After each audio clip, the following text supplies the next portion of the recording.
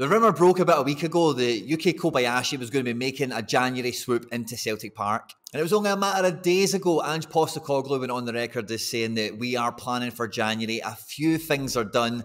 That's the way we want to operate, and we are going to go into this window and strengthen. Now, I must say, before we go into the video, Ange typically has married that comment up with some of the fans might need to deal with losing some of their favourite stars. So TBC on some of the incomings and outgoings that we're going to see, not just over this international break, but in the actual January window itself.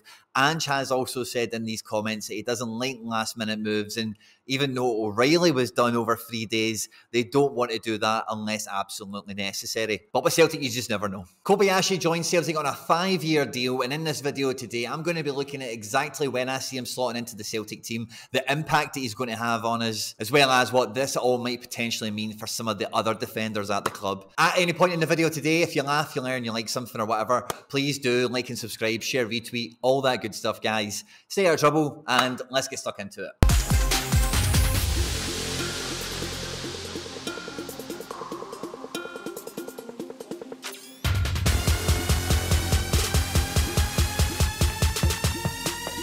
On paper, it's very clear to see why Kobayashi has been identified by Ange Postecoglou and Celtic as a fantastic transfer to get in this transfer window. His passes into the opposition half have an over 75% success rate. Accurate long passes into the opposition, over a 50% success rate. He also completes 1.4 tackles, 1.3 interceptions, and wins 68% of his duels per 90 minutes, which for a progressive defender in today's modern football, with a left foot, naturally left-footed as well, he really ticks all the boxes for the archetype left centre-back that you would want in today's football. Over his last 15 games, he's averaged 4.75 accurate passes into the opposition's final third.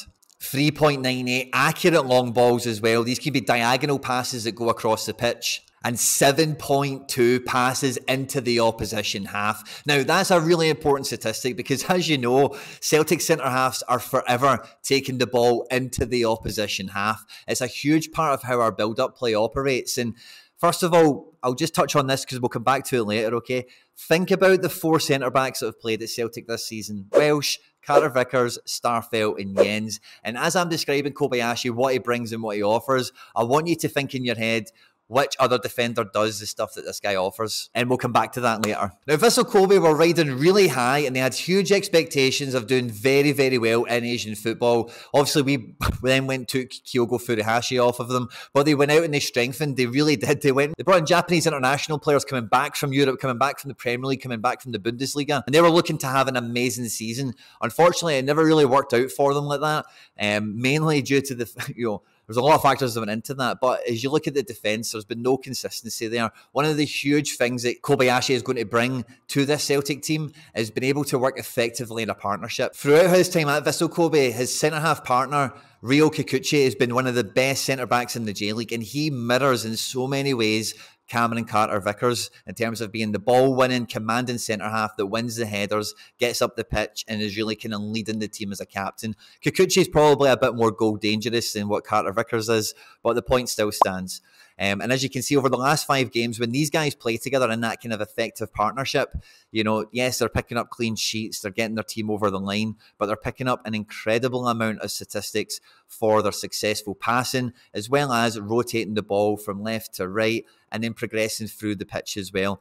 And Vissel Kobe, a dominant team when they do get dominant form, and even in this game here against Kawasaki Frontale, who again are another dominant team in Japanese football. If Kobayashi didn't concede a penalty himself, he still filled a lot of the statistics that you would expect to see from him when he's playing weaker opposition. So seeing a lot of these accurate final third passes and long balls, interceptions happening in one of the biggest games of the season. Fair enough that their season was kind of dead, but it's a headline fixture.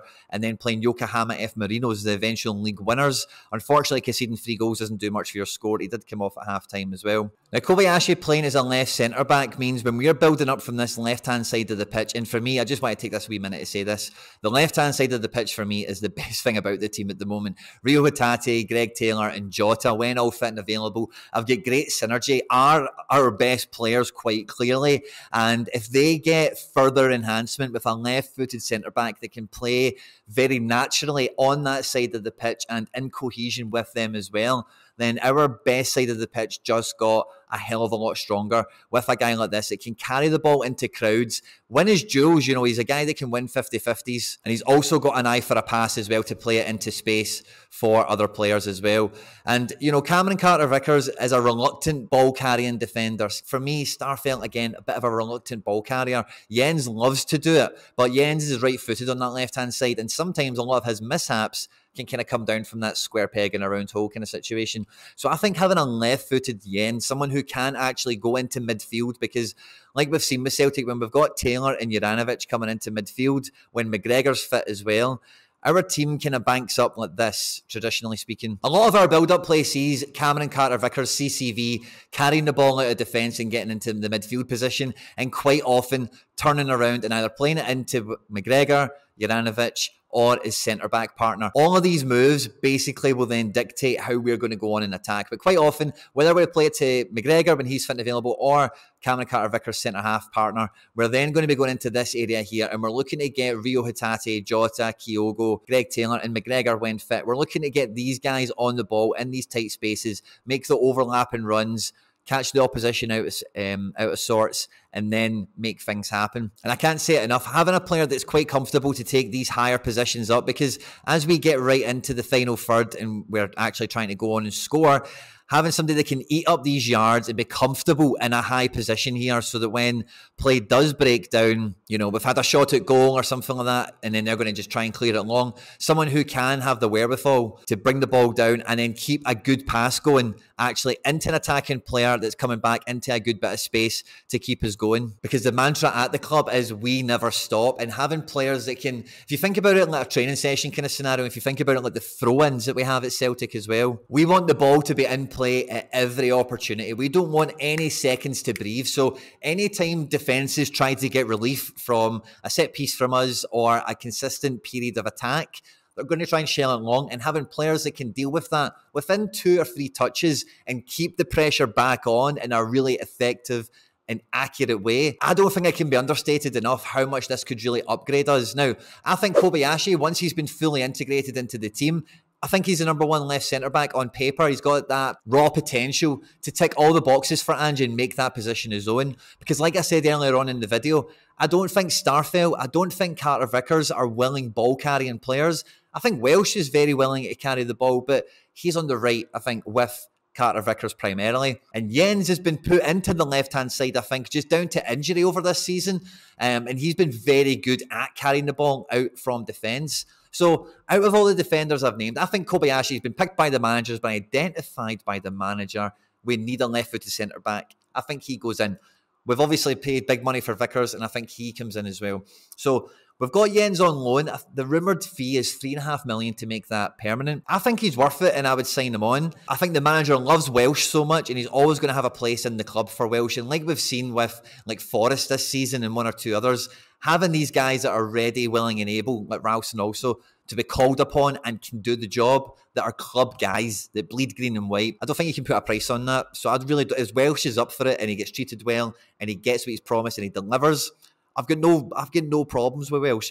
I think Starfelt is maybe the third wheel now in this situation, and I think that will maybe push Celtic to get him minutes, get him in the shop window, and maybe get him sold on. So I think we'll still see a lot of all of these defenders for the remainder of the season.